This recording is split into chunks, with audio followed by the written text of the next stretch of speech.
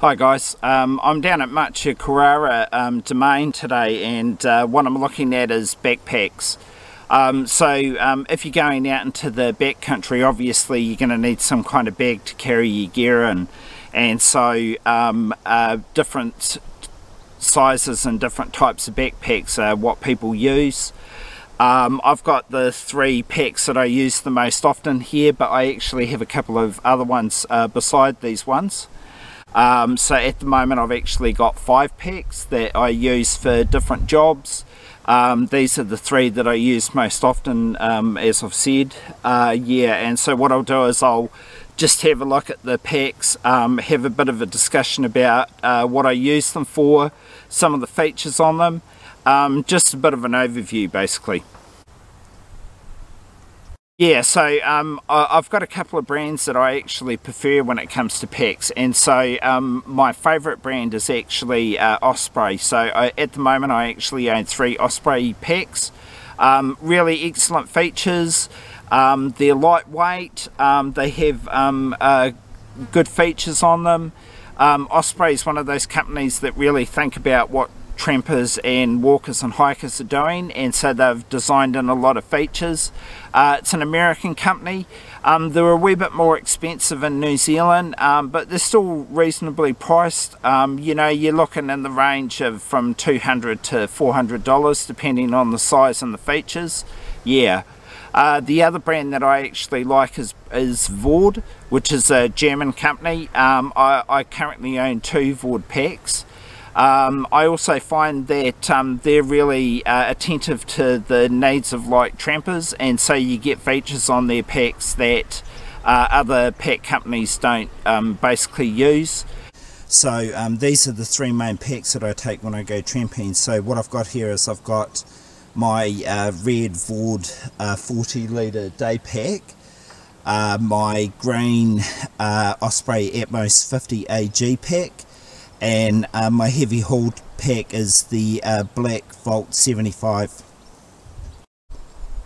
And so each of these packs has a particular use. So I'm going from left to right. The red Vaude pack, that's my primary day trip pack. I use that for day trips. I have also used it for some short overnighters, you know, like 1 to 3 nights. The Osprey Atmos 50 AG in the middle is my main overnight pack, and so I use that on trips to Great Walk huts, also to places like bookable huts, short overnighters where I'm going for a couple of nights. And then over on the right hand side I've got my heavy haul pack, which is that Volt 75, and so that's my primary long trip pack, so you know, over 4 to 5 days, or if I'm carrying camping gear.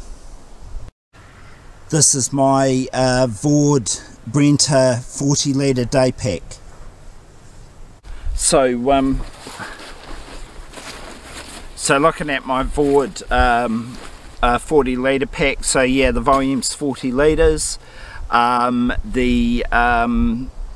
It's a wee bit big for day trips. Really I'm looking for a new pack in the 30 to 35 litre range for that kind of thing, but it's what I'm using.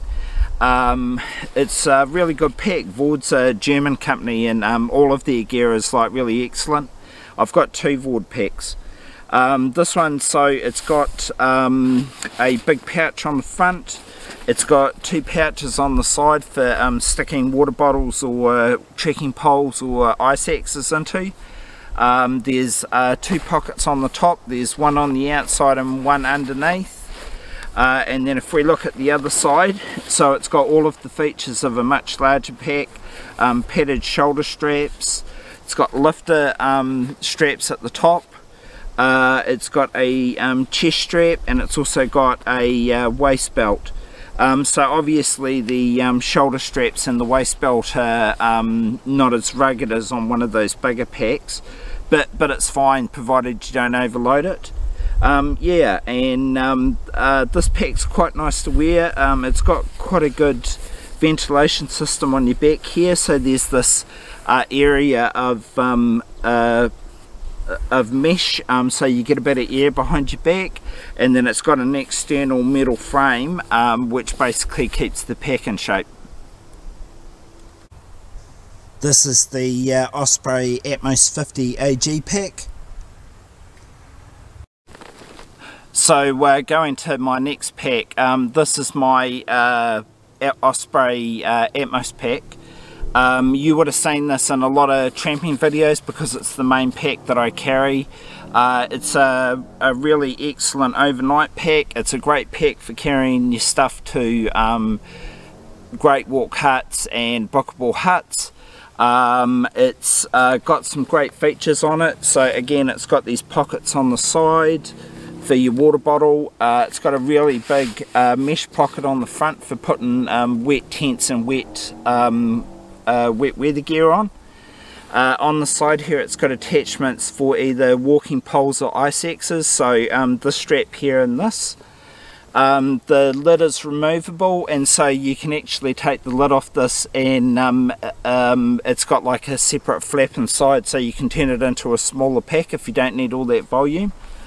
The main feature on this pack that's really excellent though is the harness system. So it's got some really good shoulder straps with really good padding on them, super comfortable to wear.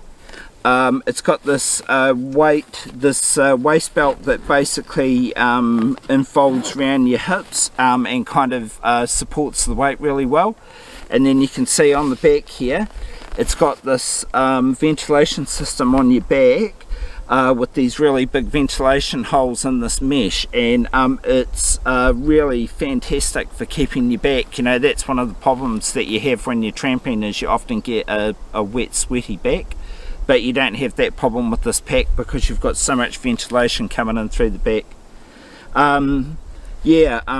This is the most comfortable pack I've ever worn, and honestly I try to use it as much as possible, but you know, if I'm going on a mission where I'm carrying camping gear, or I've got a whole lot of like warm gear or lots of food with me, I've actually got a pack that's bigger than this and is specifically for those kind of trips. This is the Osprey 75 litre Volt 75 pack. So the last pack I've got here is another Vaude pack.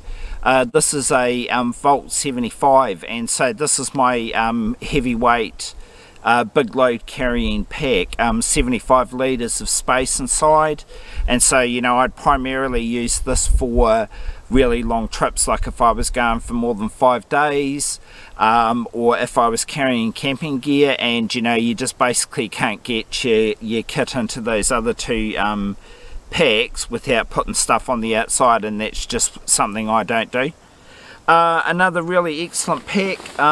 Weighted the thing empty is about 1.2 kg, so it's super light for a 75 kg bag. Again, it's got really excellent pockets on the side for water, walking sticks or ice axes. Pardon. It's got some hooks on the front for connecting pieces of climbing kit to if you need to use it for that, or you can use it as tie down points. It's got a big mesh pocket on the front for putting wet tents again. The lid has a compartment on the top on the outside, and again underneath the lid. The harness system on this pack is really excellent. So again, it's got these really good shoulder straps, really comfortable, and they fit my shoulders really well. It's got one of those waist belts that hooks around your body. The ventilation on this pack is not so great because it's got a much more solid back panel to it, but it's still pretty good. Like you know, you'll get sweaty, but it's not too bad. Yeah, so and again, like I say, this pack primarily I'd be using it for like really heavy haul missions. So like, you know, if I'm going camping and I have to carry a tent and a mat and a heavier sleeping bag, I've used this pack on treks like the Traverse Sabine, where I was like walking for 6 days. you know, because obviously when you're walking for more than 3 days, you've got a much heavier food load that you have to take with you. Yeah. So just a quick summary of the packs. The red Vaude pack is 40 litres, weighs under 1 kg, primarily used for day trips and short overnight trips. The Atmos green pack in the middle is my main pack. That carries 50 to 55 litres, primarily used for trips on the Great Walks, trips to bookable huts, and also short overnighters from 1 to 3 days. And then finally over here on the right hand side we've got the Osprey Volt 75 heavy load pack, weighs about 1.3 kgs, primarily used for expeditions, longer overnight tramps of say 4 to 6 days, and if I'm camping, because obviously bigger pack, I can shove all my camping gear inside. So just talking about relative prices, the red Vaude pack cost me about $200. I bought it on sale from Gearshed. The Atmos 50 in the middle, that cost me about $250. I bought that from Bivouac Outdoor here in Christchurch. The Vaude 75 was roughly around about the same price, about $250, and again I bought that from Bivouac Outdoor here in Christchurch. Here's the harness systems on the 3 packs. So you can see the Osprey packs are kind of similar. The shoulder straps and the equipment that attaches the shoulder straps to the main part of the pack are very similar. The Atmos in the middle has a much better ventilation system for your back, and the way that the shoulder pads work, the ventilation system and the waist belt makes for really super comfortable carry.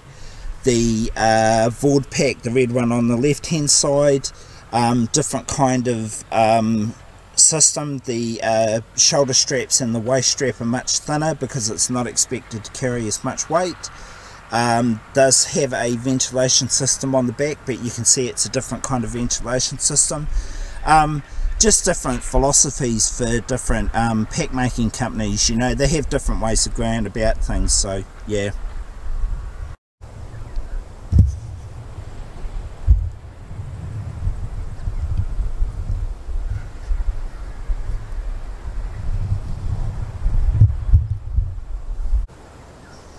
Just a bit of information about caring for your packs. So what I do when I come home from each tramping trip is I empty everything out of them, and I hang them over a seat or hang them out on the washing line just to dry any moisture off them. Probably about once a year I'll take the pack and I'll soak it in the bath for a couple of hours and then give it a good rinse out. You need to keep your pack dry. And you also need to keep it clean. If your pack is really dirty, or if it's damp, you can get problems like mold, mildew, and obviously any dirt or any other substances on the pack are going to degrade the materials that it's made out of. Yeah. What I do with all 3 of them is I have some form of plastic bag on the inside to keep my gear dry. Because even though those are all quality packs, the bag itself is not going to keep your equipment clean. You need to have like a pack liner. So for the smaller one, the Vaude pack, I use a heavy duty rubbish bag inside that, and the other 2 have those big orange or yellow MSC pack lining bags, or you can use one of those Cedar Summit pack liners as well. Yeah, so those are the 3 packs that I have with me today. I can definitely recommend both Vaude and Osprey packs. Both companies make excellent product. So that's just a bit of information about the packs that I use when I'm out tramping. There are other ones that I use. What I'll do is I'll put a couple of clips up of all three of these packs in action, or photographs. So the one that you see, you're going to see in most of the videos, as I've said, is the green Osprey pack here. Also the red one in all of my day trips.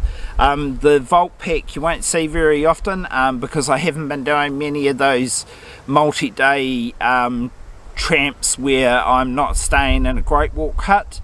But now that I've finished walking the Great Walks, you'll probably see it more often, because I'm going to be doing some tracks like the Rees Dart, the Greenstone Caples track, and also like Stewart Island's another place I'd like to get down to.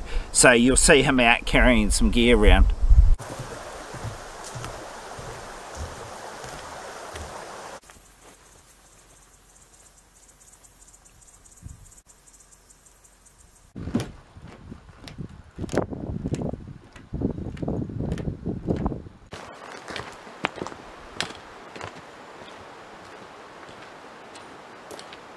So anyway, I hope that's useful to you, and I'll see you in the next video.